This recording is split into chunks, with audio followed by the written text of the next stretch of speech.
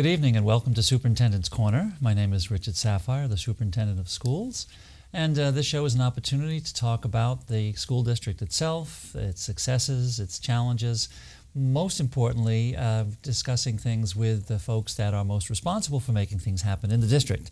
And tonight we have a member of the Gloucester High School Science Department, the program leader and chemistry teacher, Carol Cafasso. Carol, welcome and thank you for coming on the show. Thank you so much, Great. Dr. Sapphire. Most appreciated. As is customary, let's start a little bit with an introduction and just some biography. Tell us about yourself a little bit. Well, I went to the University of Connecticut. Yes, we are fellow Huskies. Go UConn. And so I graduated from the School of Pharmacy there, and I worked as a pharmacist for many years before becoming a teacher. So I've been at Gloucester High since the year 2000. And did you practice pharmacy in Massachusetts? Yes. And I lived in Florida for a while, so I also practiced there. But I did give that license up not too long ago. I continue to hold my pharmacy license in Massachusetts, and I work a little bit occasionally, but I'm not working regularly at this point in pharmacy. Right. So you were pharmacists and then decided to go into teaching. So those are always interesting stories. So can you tell us about that a little bit? Well, my daughter was a middle school student, and there was a severe shortage of science and math teachers. So Natalie Daly is a family friend, and she was a teacher in the system when I went through middle school.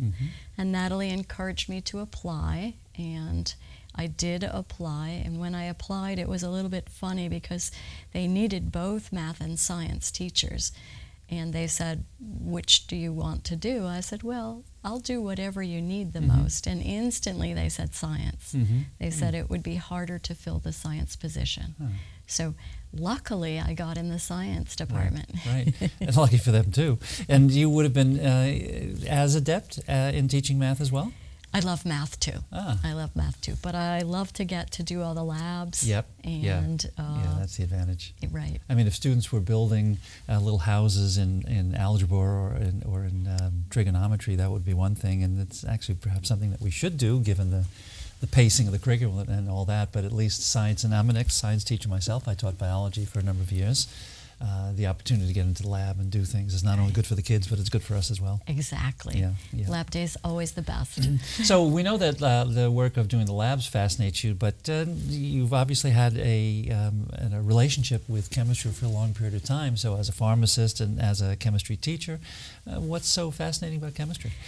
Oh, it's just the possibilities are endless as far as the chemicals go, and what are the results, whether it's in a test tube and you're looking for a color change, whether it's in a person's body and you get to track down the exact science of what's going on. And now with personalized medicine, how interesting is this, that you can, they're all of the new drugs that are coming out that are just individualized. So incredible. Right. The whole pharmaceutical field is becoming increasingly more what we would like to do in education, differentiated, if you will. Right. Yeah. Right. Yeah. Interesting. Good. Let's talk just a little bit about the department itself, because it has, in fact, quite a bit of acclaim and renown over the last couple of years, and that's across the board.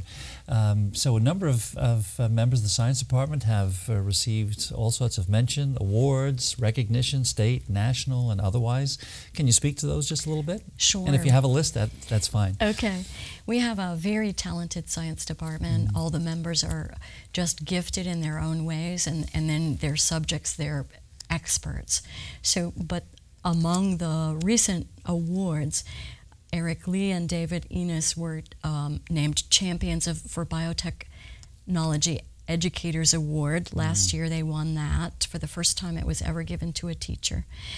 They had written a grant. They were instrumental in writing a grant for $110,000 from the Mass Life Science that enabled us to have state-of-the-art facilities at Gloucester High.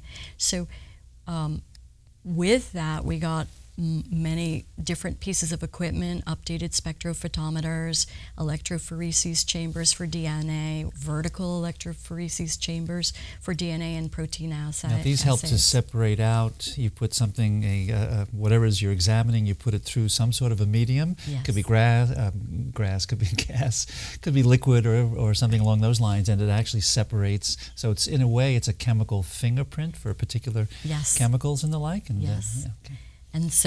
And then there's a thermocycler that will, for PCR, that's going to amplify the DNA when you're studying it. Mm-hmm. So we have some of the latest things. So the PCR is polymerase chain reaction, which is a Xerox machine for making DNA, yes. correct? Yeah. So the thermocycler does what? It's going to amplify. Meaning? So when you go to see your results, it's easier to see the results. So, you know, in a way, it's like putting it under a magnifying glass. Yes, exactly. I don't know if anybody's at all interested, but I'm really fascinated by this. So the more wonkish we get, the better it is for me. Right. Well, and then we have vernier, some vernier lab equipment that came from that grant, mm-hmm. and Gloucester Education has been most generous over the years. We have some equipment that's just coming in now for the physics department, right. as well as we've had the vernier equipment in chemistry for many years. Right. The new physics materials, particularly for robotics, if I'm not mistaken, is to the tune of around $38,000. The $38,000 is for physics, mm-hmm. and the robotics or engineer, that other part, I think, was even more. Mm-hmm. Oh, okay. So we were very lucky in a couple of fields. Right. And now, didn't you all also order some, and it could be the veneer, but didn't you also order some textbooks for chemistry a year or two ago as well?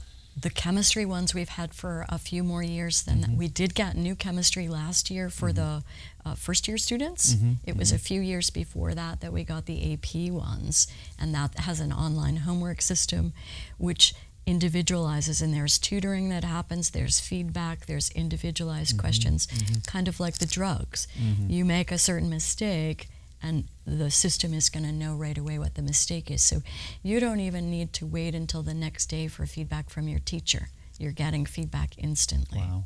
So that program is also what we just got for the physics. Mm-hmm. So the AP physics as well as the first year chem. Mm-hmm. And our honors bio students have that program as well. Mm-hmm.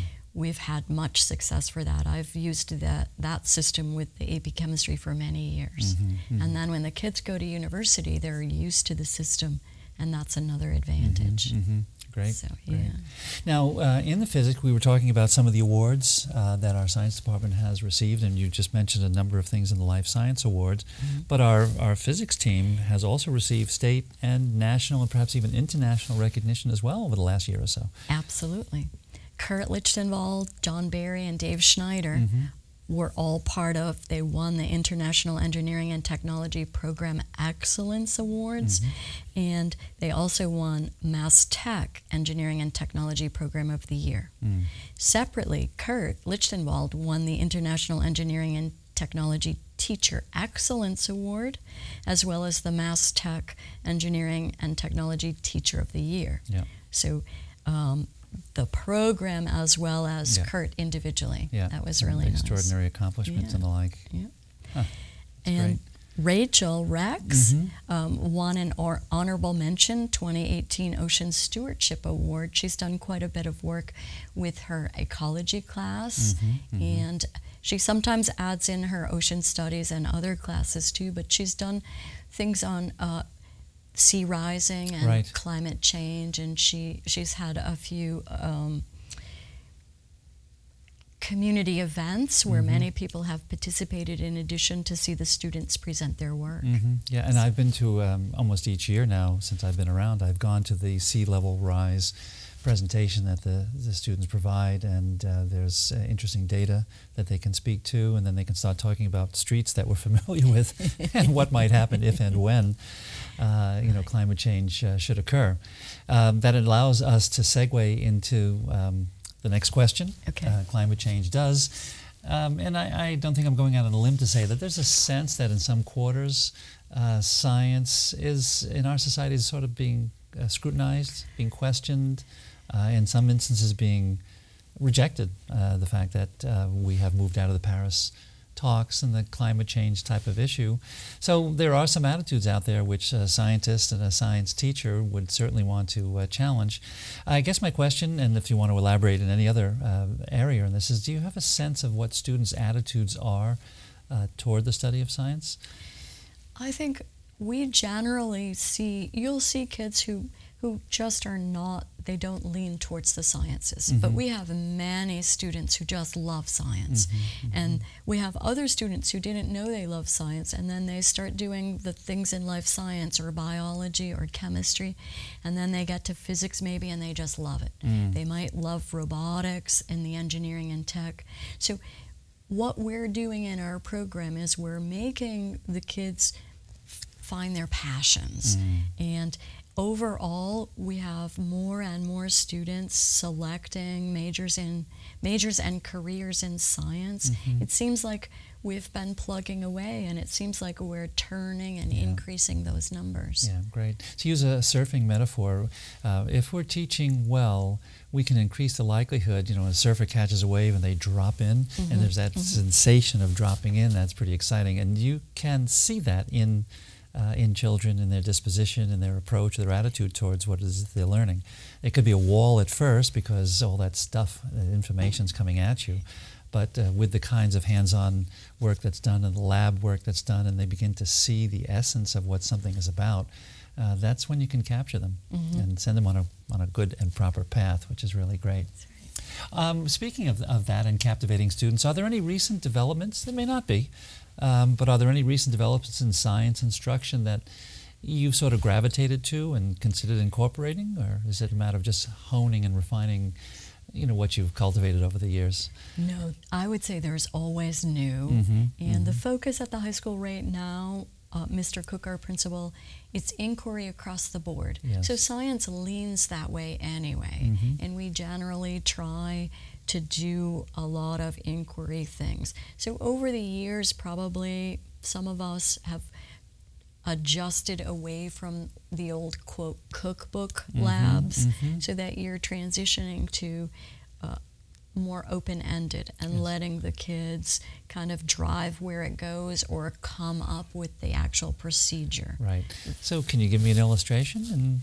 And I'll give you an illustration if I can remember it. Okay. Well, one of the things I do is I might explain, density is a very straightforward thing that people know. Mm-hmm, mm-hmm. You can't measure density, you must measure two things. So you're measuring a mass, you're measuring a volume, and you must do division. So if we just did a unit on sig fig, significant figures, there are rules mm-hmm. that you have to use. And those rules are important with science because you need to report your answer. And people need to read from the answer how close you really know you are to that. Right. So that underlies it. So when you come to a density lab, instead of me providing you with a lab, I would say, write a procedure and tell me how you're going to calculate the density of these items. Right. So that's a straightforward, easy, across-the-board adjustment. Right, but it puts the onus on them to think through exactly how it should be, as opposed to, I'm going to bake a cake and this is what I need to do. I used to conduct a lab that I really liked. The students would work with yeast and molasses, and the molasses was in different concentrations, up into 100% molasses, mm-hmm. and they would see the amount of growth of the yeast giving off CO2, whatever mm-hmm. the measurement was, and it would go like this until the 100% molasses, and then it would crash. Mm-hmm. And I didn't give them the answer, but they would then have to design some experiments. Well, maybe if we fool around with this sugar or that sugar, because we would talk about what's inside the molasses and so on and so forth. And the experiments would repeatedly fail, but it was what the scientific process is all about. That's right. And then we'd come to realize that there were certain agents within the molasses in certain concentrations which would impact the metabolism of the yeast and so on and so forth. But it was that process of exploration. And you could still do something like that even though there were 45-minute periods. Right. I know that you only have one period a week that's 60 minutes, and maybe you orchestrate your labs if you can for that day when there's 60 minutes or so. But you can do experiments over time, is what I'm saying. Yes, yes. And you can set up and then come in and you can prepare ahead. So, you know, I think basically what you're saying too is if you're a science teacher, you have to be flexible. Right. You can't just say, oh, we can't do labs because of this. Right. You have to find a way to make it work. Right. You have to be flexible, and you have to know how to stir things. Let's talk something that's a little bit more dry, if you will. And what are some of the requirements for science at Gloucester High School? At Gloucester High School, you need to have 3 years of science, and you need to pass an MCAS exam in order to graduate.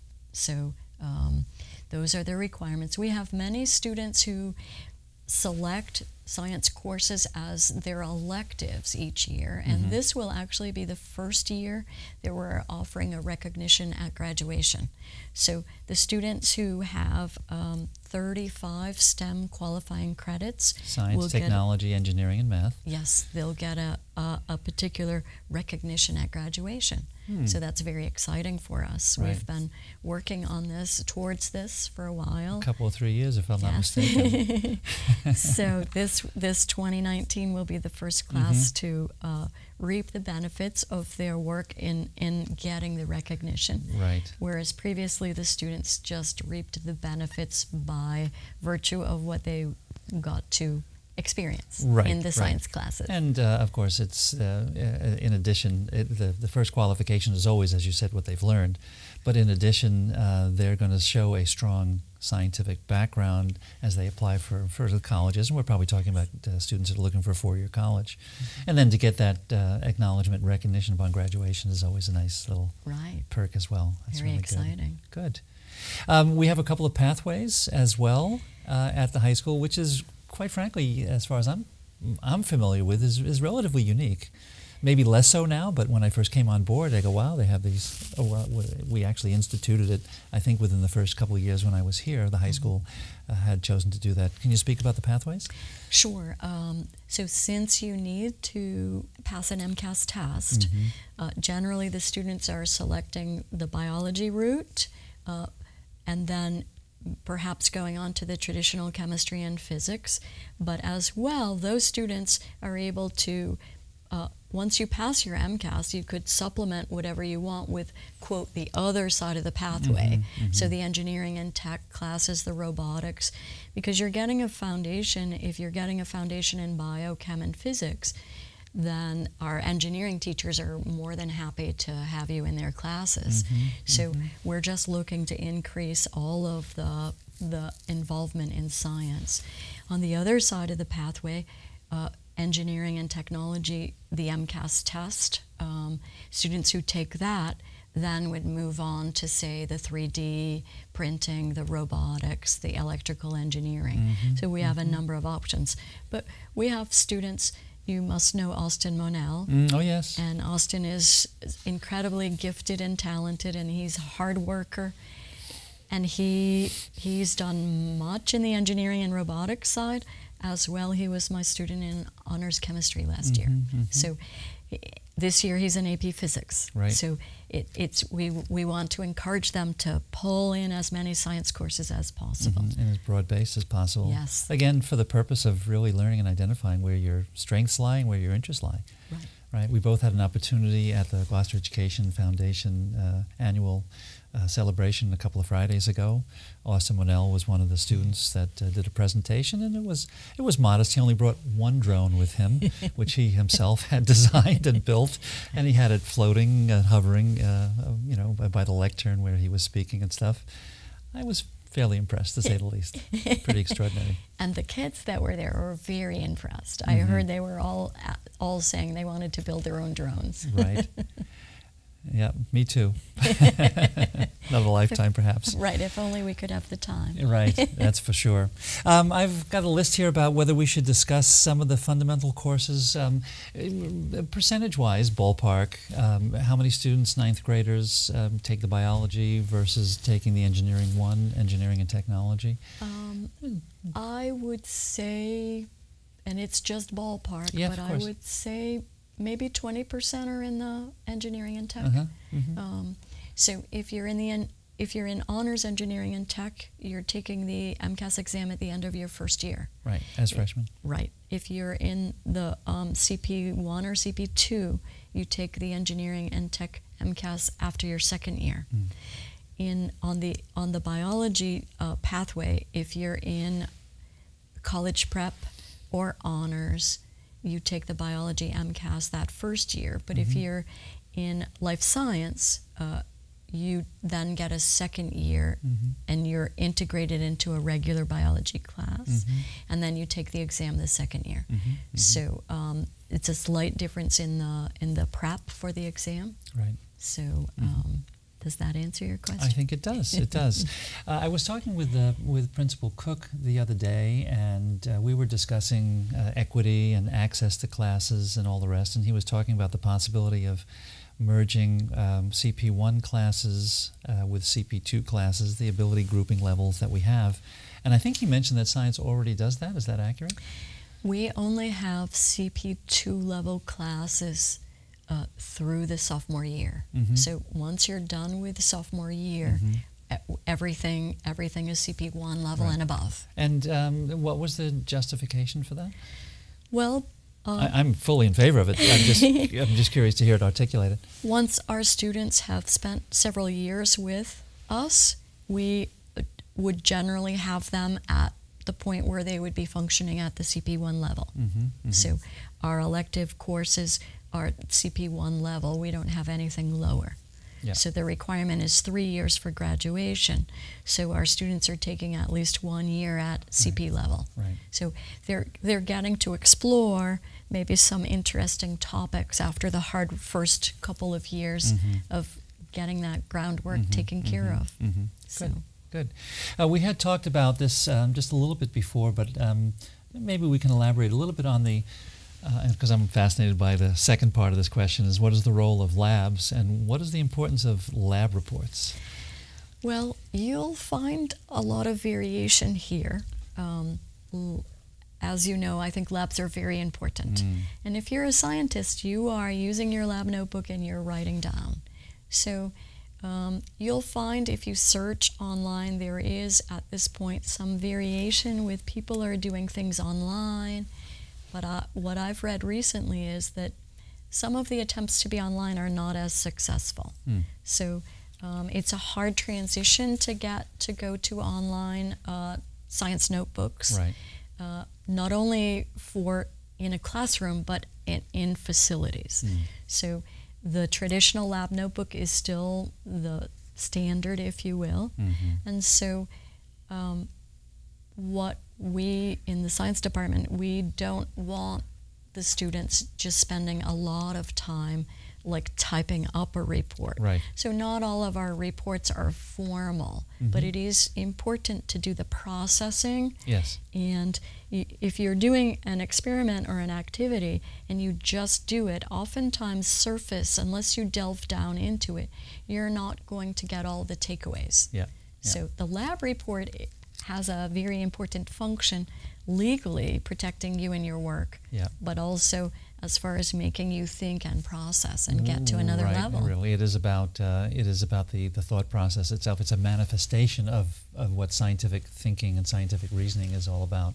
Absolutely. And it has, I'm sure it has its parallels in writing, in literature, narrative writing, persuasive writing, and all the rest. But in each instance, it is it's an embodiment, if you will, of the way in which we think and approach the work that we do. It always used to drive me a little crazy when we'd ask the students to draw conclusions, and they would write, "This was a very good lab."